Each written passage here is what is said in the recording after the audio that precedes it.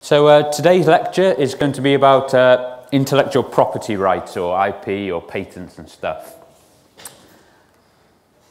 So we'll start you off by trying to get a bit of dialogue going and an open question of how can we protect our businesses from competition? So, can I have a go ahead? By patent the core concept of the idea. Okay. And that'll do what? What will that do? That will ensure that in some years we will have the advantages of that technology, depending on the type of patent. Okay, so patenting to keep the advantage of the particular technology. Any other way we can stay ahead? Go ahead. Your branding by trademark. Protect your branding by trademark. Good, so nobody else can trade off your brand name. Any other suggestions? At the back? Make it so difficult to copy, so all competition not to copy. Okay. In what sense? Making the product hard to replicate? Yeah. Maybe nanotechnology was the only one example technology. Okay, yeah, that's a good suggestion. Any other ways? Go ahead. Copyright issues. Copyright. That's another way, quite similar to trademarking, and we'll get onto that in a moment. Any other way we can secure our business from its competition to make sure our competition can't take our market position or our market share? Fast innovation. So if you are so fast on the next product, so the competitors can't copy your last product before you are on the next one. That's very good, yeah. So quite a lot of high-tech firms will rely on this strategy, making sure that they're always 5 years ahead in terms of competence and knowledge than their nearest competitors, so that they can always move on to the next innovation quite quickly and rapidly. Keep it as cheap as possible, so the competition doesn't see the big potential. Okay. The entry cost will be high. Okay. Do you think that might be reducing the margins then? So there's a bit of conflict there, I guess, between how much you can make on it and... yeah, good point. There's one more. Go ahead. Have a monopoly. Oh, monopoly. But how do you create the monopoly? That is the one. That's the last one, really. To be first to the market as one of the best strategies for protecting your business. So as soon as your name gets associated with that particular product or that particular market, that's a very good way of deterring competition, because you get a slight monopoly on it because you're first to market. Okay, so some of the things you can expect from intellectual property rights are you get the recognition. So some people aren't really interested in making the money from it, they just want to be recognized with the fact that they are the inventors, or they were the creative people who came up with the trademark in the first place. They give the owner intellectual property rights to exploit their technology or their design. They create for the originator a system which they can benefit in terms of monetary. And you can treat the IPR as a currency. So you don't really need to keep hold of it or exploit it yourself. You can license it out to other people or sell it to other firms or companies. So which is the most valuable form of IPR? Anyone have an opinion on that? Go ahead. Trademarks. Trademark. And why do you say that? It's been proven. Okay. Okay. Well, the stat here would go to support that from Kodak, saying that in 2001 their brand value was coming out at 14.8 billion, whereas their current patent portfolio is only 3 billion. And of course the brand value is associated with the trademark. And if you think about Apple, their patents will come and go in the sense that new technology will be developed which renders the old patents and technology worthless or of less worth. The same with the registered designs, so how the products appear. I remember about 10 years ago, iPod, you just assumed that the main feature was the polished surface. You could say the circular dial as well, but the polished surface and the white plastic housing, that resembled Apple to me. I guess most of you thought the same as well, and it was quite a shock, I thought, when Apple decided, no, we don't want to do polished surfaces anymore. We're such a good brand identity, we have such value in our trademark, in our Apple brand, and we have such faith in our technology that we can move into other products, we can move into different styles. So also the registered designs also come and go with the trends. So I'd probably agree, as long as you can get a reputation, the trademark is perhaps the most valuable thing. But of course, if you have no reputation, it's pretty much worthless. And therefore, if you have no reputation, perhaps patents are some of the only ways you can protect your current position. Get at the back. I was just curious, would you have any brand value of Kodak today? Yeah, that's a good point. Yeah, I should have mentioned. I would assume it's increased a lot. Well, I think it's over, isn't it? It's gone bankrupt. So Yeah. I'm not sure if it's got any brand value now the company's gone under. Yeah, good point. So I was supposed to mention that. So we've got a taxonomy of how the different intellectual property rights relate to each other here. So some are about being creative to acknowledge the creative performance of the originator, and the others are about reputation.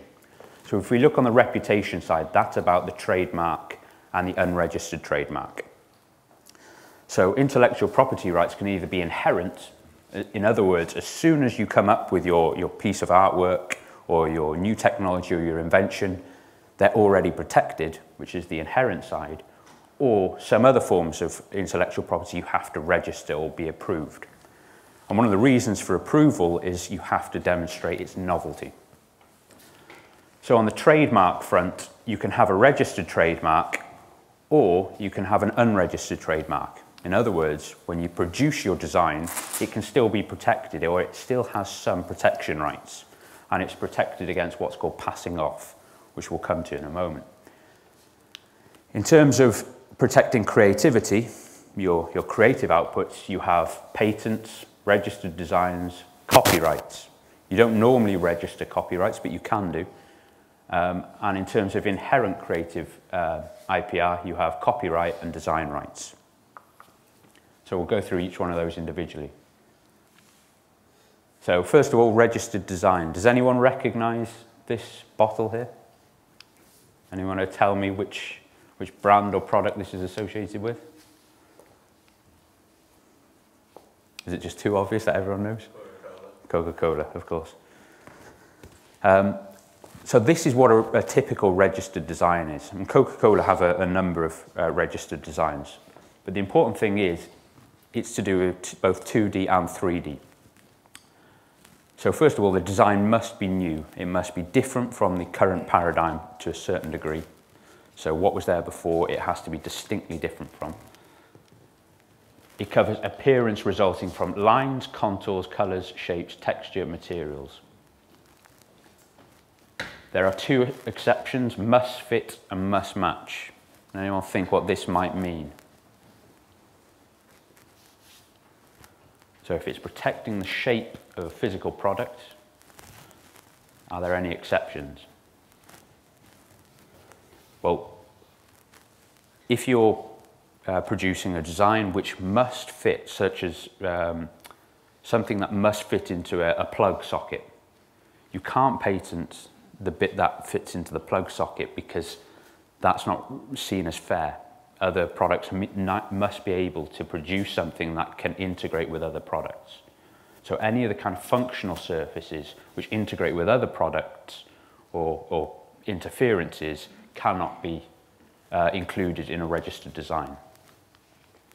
So that counts for all standard connections and fittings, etc. It covers 2- or 3-dimensional objects, and in terms of duration, It lasts for 5 years, but then requires a renewal, and you can keep renewing it every 5 years for a 25-year period. And what do you get from a registered design? Well, it provides exclusivity. In other words, nobody else is allowed to produce any products using your registered design without your licensing or say-so. Now, in terms of unregistered designs, this comes automatically. So as soon as you've produced your product in a tangible form, it cannot be in a manipulating form. So you can't have a CAD drawing, for example. It has to either be PDF'd, printed on a hard copy, or actually made into a tangible object. It must be original. If it's produced by an employee, it's owned by the employer. And I think that's the same for the registered design as well.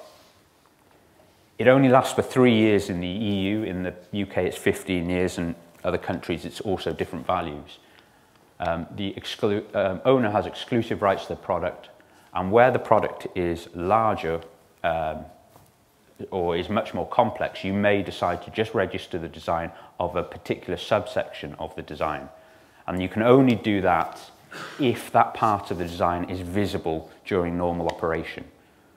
So you can't register the design of the underside of a casing of a mobile phone, for example, because most of the time people can't see it or know it exists. So it has to be visible during normal operation. And the big difference between an unregistered design and a registered design is it doesn't protect, an unregistered design doesn't protect against independently produced designs. So in other words, I could come up with a nice sketch for how to produce some packaging, and some court somewhere, when I claim that somebody else has infringed on my design, could say, well, this other person who infringed on it didn't actually copy your design. They came up with it independently. So when you have if they can prove that, or if there's good reason to believe they came up with it independently and didn't copy you, you have no rights when it's an unregistered design.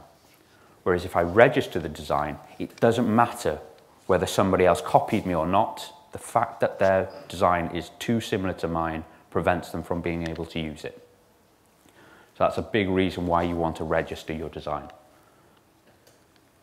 Now, trademarks.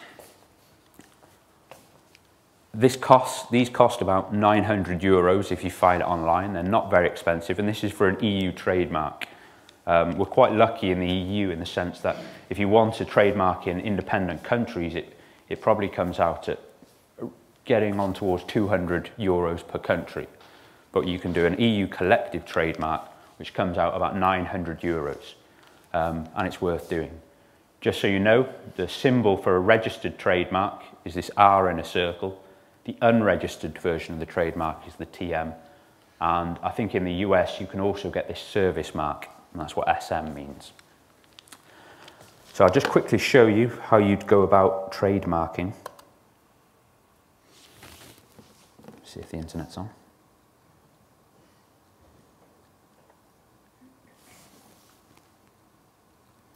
So while it's loading up, you can go onto this OHIM. I think there's other places you can register your trademark with, but I'd recommend this one. Am I connected?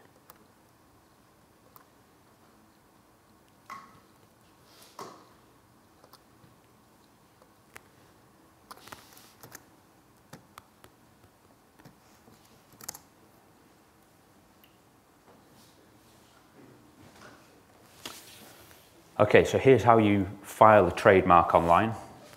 You simply go to the OHIM website, the links are in the presentation, and you can either file a trademark or a registered design on this website. So this isn't for patenting, this is for the alternative means of protection. You can choose the language.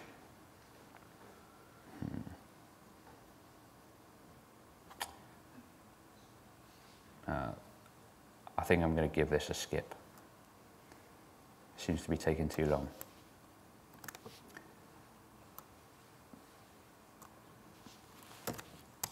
But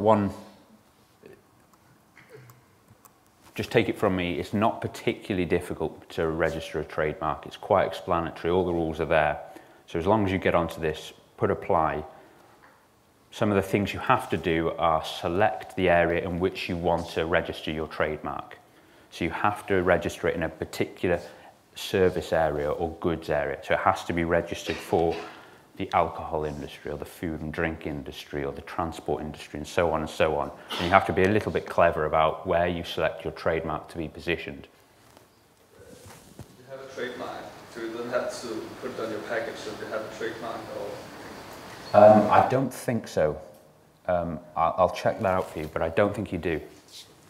For example, well, Apple never really put their registered design stamp their R with a circle next to their logos or products, but obviously they are trademarked, so I don't think you do have to. But it's relatively easy to find out where trademarks are.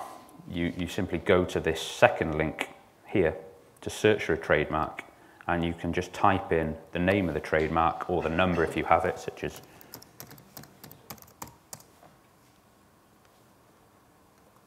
this is a trademark myself and my friend produced.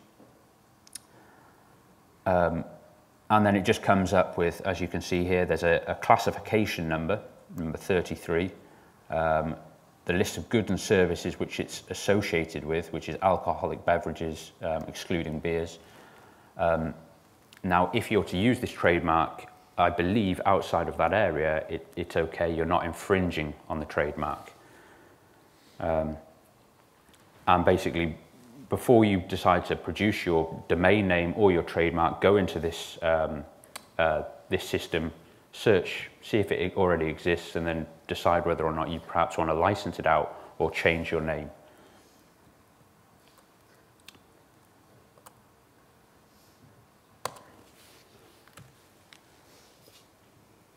Okay, the things that you can trademark, it's normally used for words. So the name of your company you will normally trademark, or the product, but you can also trademark sounds, smells, containers or packaging and so on.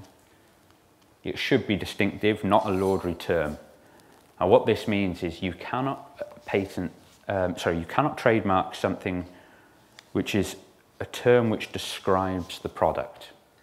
So it has to be fanciful. So you couldn't trademark a drink by the name of soda or plum drink, something like that. It would have to be, well, a bit like something like Shopify, for example. It's got to have the -ify on the end to make it. It can't be shopping. You can't trademark shopping. You have to have it in some way fanciful. Or can be completely gobbledygook word, such as, I can't think of one off the top of my mind, but perhaps Mars or so on. It must not be deceptive. So in other words, it can't promise the user they're getting something else. It must not cause confusion from previous trademarks. It lasts for 10 years, but is renewable, and it can be revoked. So some examples of trademark, we can have the Coca-Cola bottle, the Chanel perfume bottle, and you'll notice here that you can also trademark and register certain designs. The song, Bass Air on a G-string or sonnet, even the colour orange on these Friskars scissors. So you can't produce scissors with this colour orange handle because it's seen as specific to this brand of scissor. So that's encapsulated in the trademark. The sound of a dog barking, I don't know where that came from. The slogan, exceedingly good cakes. Has anybody heard of this slogan before? Okay, this is a bit colloquial. This is something in Britain. Everybody knows exceedingly good cakes is with Mr. Kipling. And also domain names. So a little bit of trivia. The Guinness trademark, one of the most iconic brands. Can anyone tell me what's trademarked about Guinness or the Guinness brand? So when you have a can of Guinness, what is trademarked there? What aren't you allowed to use? I'm guessing the heart. Yep. The color. Nope. Like maybe that could have the ball inside the can? Well, that could be patented. I don't think it would be trademarked. Okay. And the name, obviously? Yep, the letter, the typeface, Yeah. and the Guinness name. And there's one more. The Arthur Guinness signature. So those are the three things that Guinness see as primary to their brand image and the things that they trademark. You'll see some trademark disputes. So Apple and Apple. Apple was the record company. Apple Corps was the record company that was assigned to the Beatles. And they've been having long-running disputes with Apple Electronics. There's a little story here about in 1981, they reached a settlement where Apple Electronics was infringing on Apple Corps' trademark, and they settled at a mere $80,000. But when you actually look into this case a little bit more, one of the conditions of the settlement were Apple Computers agreed to not enter the music business, and Apple Corps agreed not to enter the computer business. So it was a small settlement. It was supposed to reach a lot higher than that, but Apple Corps did very well out of it because they decided Apple Electronics were not allowed to enter the music business. Of course, we know history panned out slightly differently. So in '91, they had to reach another settlement after Apple Electronics' business went in a slightly different direction. They came up with another settlement of $26 million, and then eventually decided to come up with a new agreement where Apple were allowed to go into the music business, but they were only allowed to distribute it through the electronic media. They weren't allowed to produce music on hard form. And this is typical of trademarking, working out what you have exclusive rights to and what you don't. So moving on from trademarking to copywriting. Copywriting is inherent, but it can be registered. In other words, as soon as you produce your design, your logo, whatever, it is copyrighted. Or your piece of art, or it's generally, by the way, copywriting covers artwork or art forms in general. It springs to life as soon as it's created. It belongs to the person creating the work. If the author is an employee, however, it belongs to the employer. Ownership can be assigned or licensed. It's for all forms of artwork, pretty much, and prevents copying, distributing, adapting, reproducing without royalty. So if you want to produce a cover track of somebody else's music, I think nobody can stop you from doing that, but you have to pay the original artist a standard royalty, and that differs depending on which business you're in. If you're in the drug discovery business, standard royalties can be up to 10%. Generally speaking, for registered design, registered copyright, it's up to 2% royalties. So the lifetimes of copyrights, well, for literary, musical, artistic, it's up to 70 years plus. Films, TV, radio, 50 years, and publishers' rights, 25 years. Here's an example which is close to home, The Little Mermaid, not the Disney version, but the other Little Mermaid, which I wouldn't dare put on a presentation through fear of litigation. But basically, you cannot replicate any form of The Little Mermaid as associated with the Copenhagen version of The Little Mermaid without the family of the original creator coming down and charging you for copyright. And there's been several cases in the past in different towns of people replicating the Little Mermaid statue, and they will eventually be tracked down and charged from not the originator, but their family, because copyright of these works of art lasts for so long. I think they only have about 15 years left on it, though. A story of champagne and cheddar. So there are not just the forms of copyright that I've exposed to you just a moment ago, but also other smaller forms of copyright, like these badge of origination. So champagne can only be produced or named champagne if it comes from this particular region of France, which is known as Champagne. If it doesn't come from there, it just has to be sparkling white wine. Cheddar, unfortunately, has everyone heard of cheddar cheese? Okay. So I think it's the most popular brand of cheese in the UK, and I think it's one of, if not the most popular brand of cheese in the US. I think mozzarella is a little bit more popular in some areas. But basically, cheddar is a small area about here in the United Kingdom, a very small village which produced cheddar cheese. And unfortunately, they didn't get any protection on it at all. So anybody in the world can produce cheddar cheese and call it cheddar because they didn't get protection to begin with. Now they call it, they have a badge for protected origination for West Country cheddar, which is cheddar produced from this area, and nobody can call cheddar West Country cheddar unless it is produced from these 4 counties. So they kind of really missed out. Most of the French cheeses are all protected by their origin, but unfortunately cheddar missed the boat on it. Then in addition to the previous registered kind of restrictive forms of copyrights, we have the Creative Commons license, and I'll just go through these quickly because I've already introduced you to them. This basically makes sure the originator of the artwork or the creative form gets recognition for it. So all you have to do to register is stick this stamp on. BY means it's by this person, so this is attribution. So if you stick this on your work, anybody can print it, send it out, modify it, do whatever they want with it, as long as they reference you. Then you can have this buy and share alike version. I put a star next to it because this is the one we use for this course, meaning anyone can take this, modify it, and rebrand it as their own, but as long as they give some recognition to the originator. Then there is this non-derivatives version. So this is basically saying anyone can take it and reproduce it, but you're not allowed any derivatives of it.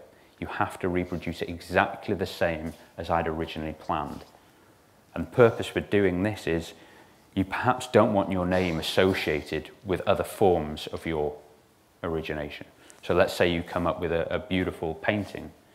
You don't want somebody messing with it and having your name attached to this monstrosity which they've destroyed. So that kind of protects the author's association with a particular artwork. And then there are various other forms of this which also include non-commercial. So some things you can distribute for general use, but as long as they're not used to gain money from. So just a quick quiz to finish with. Which of the following could not meet the criteria for a registered design? A portable CD player, a rubber sealing ring for the door of a washing machine, a toilet disinfectant cleaner packaging, or a corkscrew?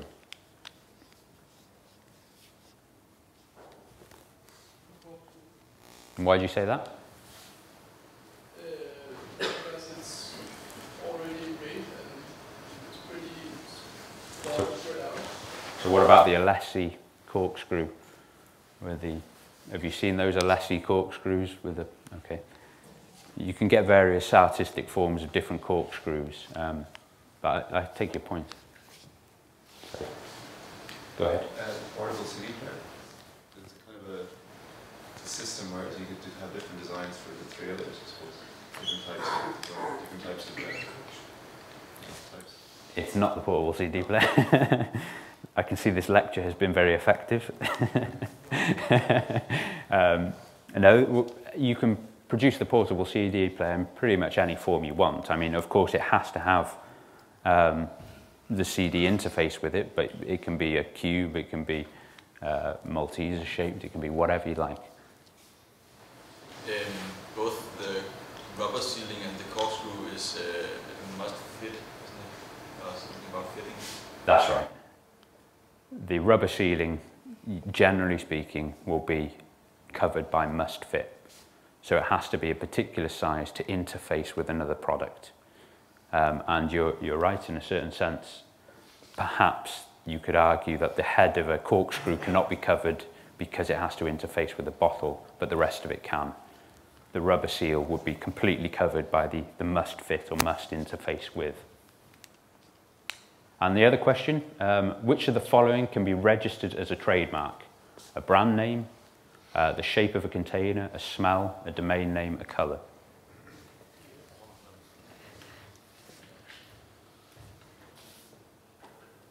Yeah.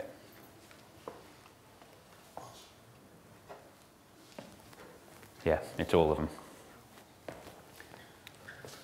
Okay, so we'll have a 15-minute break now before some questions, and then Verena Simpson will be coming to deal with the patency side of it. This is just the alternative forms of protecting. But first of all, any questions? Go ahead. The copyrights on furniture and kind of stuff. You said there was some limits years for, but yeah, and it cannot be extended. But how is it with there's some design furniture which can be replicated now, but isn't legal? Still, I don't know. Have you got something in mind? Yeah, it's a lot of Danish furniture, all these Eagle and... Yeah, I know the Arne Jacobsen chairs were registered designs. There's some problems. You can, I think you are... I think I know what you're talking about. They make them in UK, but you cannot import them to Denmark. It's because there's different rules in the UK and Denmark. With how many years after the designer has passed away. In Denmark it's a ridiculous amount of years, like 70 or 75 years, and the UK is a bit shorter. So they can produce it in the UK legally, and as UK is a part of the European Union, you can legally buy copied furniture in the UK because it's on the UK legislation, but in Denmark you're not allowed to sell them or pass them on to anybody else because that's illegal, because then you're selling a copy furniture. But you can buy it legally, but you can't sell it out. I might start a little black market in Denmark with Arne Jacobsen chairs. Now that's a very good point. I only heard that story recently as well. Just one question about if it only lasts for 25 years, but Coca-Cola has been around for more than 100 years. Do they renew their license by slightly changing the design?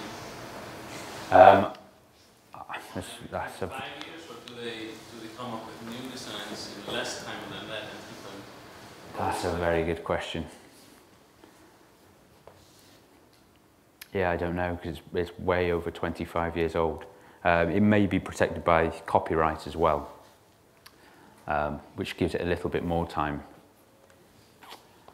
I don't know. I'll have a little look into that. I don't know why that's allowed to extend, but I'll get back to you. Like you showed 9 different Guinness logos. Yeah. And 9 slightly different signatures. Exactly. So can they produce a slight variant and then get a copyright on that? Maybe so. Maybe Verena knows. Straight into action. Do you know why Coca-Cola trademark can last so many years?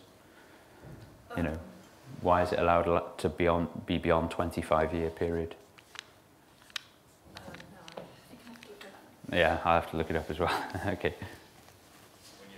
When you register trademark in Denmark, you normally would sign up for 3 different areas. But in your example, you only have to register 1 area. You only have to register 1, but you also have the option to register secondary areas. So if you go onto the community trademark or the EU-wide trademark, you can register subsidiary areas. I'm not sure what rights they give you in those different areas, but I think it's more so that people can find you through the searching. But you can register other areas as well. Also, if you pay more, are you then able to get more areas? I think that is an option on the community trademark as well. Can you trademark software in the same way as... It's not trademarking. Well, you can trademark the brand name of software, but and I'm not sure what the patency is with software, but I know you can register the design of the code. I think that's right. Is that right? Well, we'll come to it later, apparently. We have the resin expert in. But I think that copyright must be many, many years. I mean, just to give you an example, my father wrote a book and I still get fees for his long after he died. Well, apparently copyright is 70, at least 70 years. But I think Coca-Cola's been a brand for over 70 years, hasn't it? So I wonder what exception they have. I'll do some research and find it out. Okay, do we have any more questions?